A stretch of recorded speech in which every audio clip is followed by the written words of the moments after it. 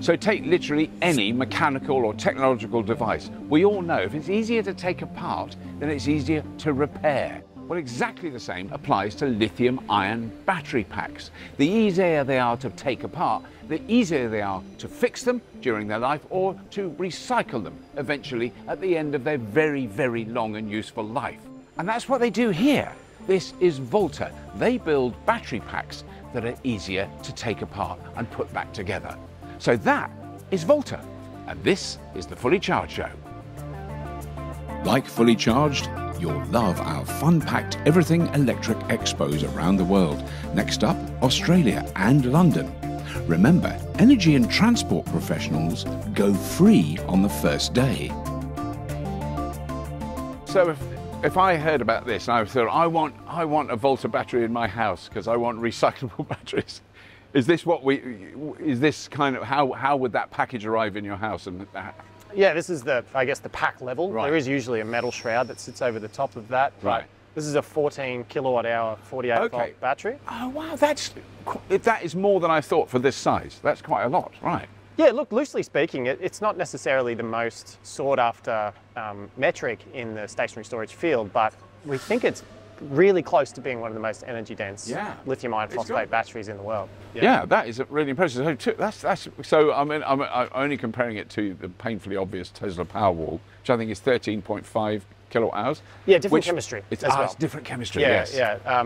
The Tesla Powerwall is a NMC battery. Right. And I think it also has an inverter built in. So it does, and it has all the controls built in. Typically, this would then go into a cabinet style system. Right. And then there would be more. There would be another bit of battery management. So the battery management system is in here. Oh, right. So that's sitting behind this product here. So, and then you've got the power system, and then basically these cables will connect up to essentially deliver that capacity. Right. They will stay as a 48 volt battery, so they typically are installed with a low voltage hybrid or battery inverter. Right. And that's basically your system. So for a residential system, this is usually more than enough. Yeah. But for a larger off-grid system, we've gone up to, say, 3 of these in parallel. So that's around 40-odd kilowatt hours, or just shy of 40-odd kilowatt hours. Some people use two batteries for, say, around 28 kilowatt hours. So this is kind of the core product that we make. We do make a 5 kilowatt hour system as well. Right. But I'd say far and wide, 80% of the product that we send out is usually this 14 kilowatt hour system. That is, I'm more impressed. I was already impressed, but now I'm more impressed. Vaulta don't stop at 14 kilowatt hours. They also make battery packs for commercial and grid scale storage up to a whopping 150 kilowatt hours. In Australia, thanks to the high uptake of solar and volatile electricity prices, the energy storage market is booming, and there are over 500 different batteries to choose from. But Vaulta are keen to make their packs easy to recycle and are doing things a little differently. So can you explain what the difference is that you do? Because it does look different to, even to the untrained eye. We don't use welding to put batteries together, and the reason for that is it allows us to disassemble the battery and repair at the cell level. So not just the cell itself, but also the cables, the battery management system and the connectors are all designed to be interacted with throughout the lifetime of the battery. And what that means is we can repair and avoid any sort of battery waste, which is the big reason why we exist. We exist to solve energy sustainability. Right. So the difference is really just we don't spot weld the batteries, which opens up the opportunity for us to be able to disassemble over and over. So you can kind of unbolt it and take that one. You could take one cell out. Effectively. That's right. Yeah. So with this one here, I mean, they've got a threaded terminal, so that allows us to essentially screw down and get that fixture. With a cylindrical cell, we've had to introduce our own technology that's around. Oh, so you do packs with cylindrical cells as well? Because I've only seen these. We're working on packs with cylindrical cells, so it's very much the R&D sort of side of the business. So the technology around cylindrical cells means that you actually need to pressurize them because they don't have that threaded terminal. Right. So welding to make works. the contact, you've got to have some. So contact resistance is the enemy, which causes heat Yeah. and essentially causes a battery to degrade. So the challenge that we're working to overcome is that you have a connection between the batteries that isn't welded, that doesn't generate that heat and contact resistance that you can use for initially applications like this, but as we grow towards other applications like consumer products, EVs or light EVs in particular, you know, I think at any given time there's a lot of stick vacuum batteries circulating towards landfill or towards waste. So, you know, those sorts of areas are really good applications for the cylindrical So it's not so much a cost differentiation. I mean, I have no idea, but would the same amount of cylindrical cells that are in one of those packs, in terms of energy capacity, would they be cheaper or more expensive than those? I don't know what the difference is. Horses for courses. Cylindrical cells work really well for a higher voltage application in a smaller package because you can essentially build up the series connection for that higher voltage. What we've found is that prismatic cells are really well suited towards this application, particularly a lower voltage, which is a 48 volt application for these. We found that the cost of the cells is really effective for this application. You're less at the mercy of the US dollar or variations in costs of raw materials that end up flowing down. The less of that you have to deal with, ultimately it just means you have a more stably priced product. And presumably, if there are, I mean, there's so many developments in battery chemistries at the moment, but it would be perfectly possible to have a variety of battery chemistries in one of those packs. Yeah, that's right. So that you could use different, you know, as the packs develop, you could continue to...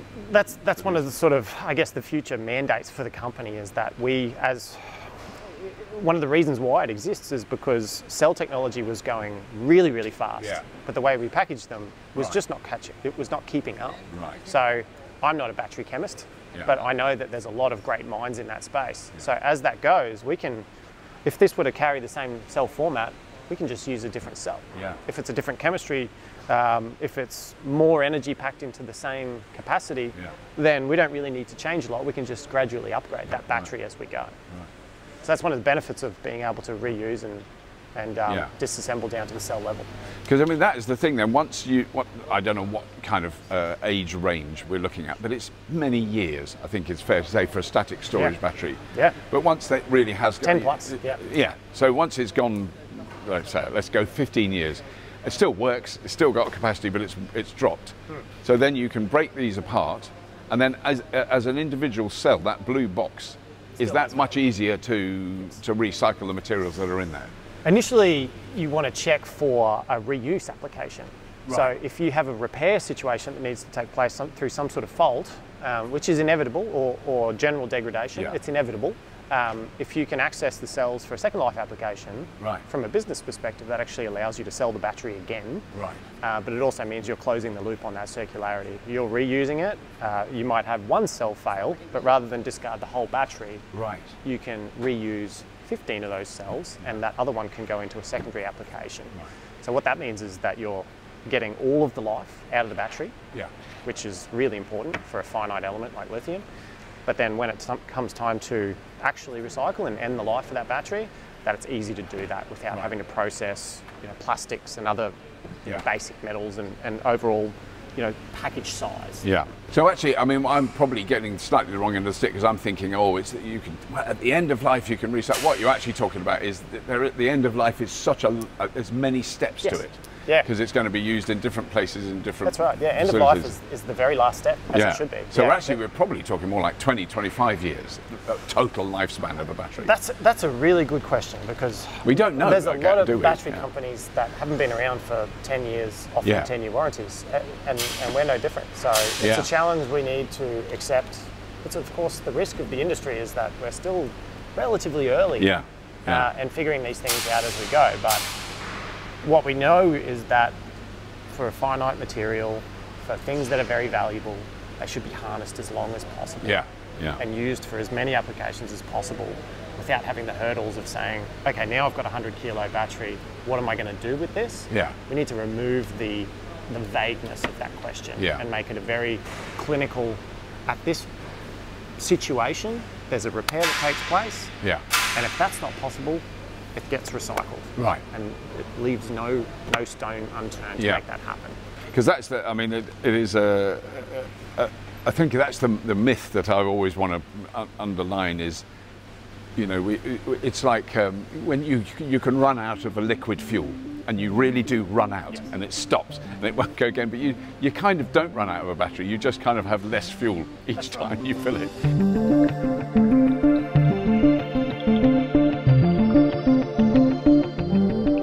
So stationary storage is the really critical piece of the puzzle when it comes to managing renewable energy sources, intermittent energy sources. You want to be able to store as much energy as you can in one of these amazing systems. And one of the critically important parts of that is that during the long life of this battery pack, it is built in a way that you can maintain it while it's running. You can swap out cells and put new ones in without having to rip the whole thing to bits. And also, at the end of its very long and productive life, you can take this whole thing apart and recycle it much, much easier. So I'm really impressed with the early steps that Vaulta are taking, and I really hope that they go gangbusters in the future. There's plenty of other episodes about the circular economy that are on the screen now that you can see. And as always, if you have been, thank you for watching.